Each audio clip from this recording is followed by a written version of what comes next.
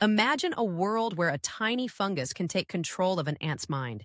Yes, it's real. The Cordyceps unilateralis fungus infects ants and manipulates their behavior.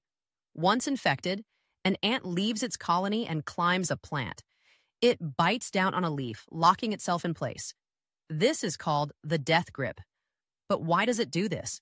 The fungus needs a perfect environment to grow. By getting the ant to climb high, it ensures that its spores spread far and wide. The ant becomes a puppet, sacrificing itself for the fungus's survival. Incredibly, the fungus takes over the ant's central nervous system. It alters the ant's brain chemistry, making it act against its instincts. Scientists have studied this phenomenon, revealing the complex relationship between parasites and their hosts. This mind control isn't just fascinating, it's a reminder of nature's power. The next time you see an ant, think about the invisible forces at play. What other secrets does nature hold? The world is full of surprises, and this is just one of them.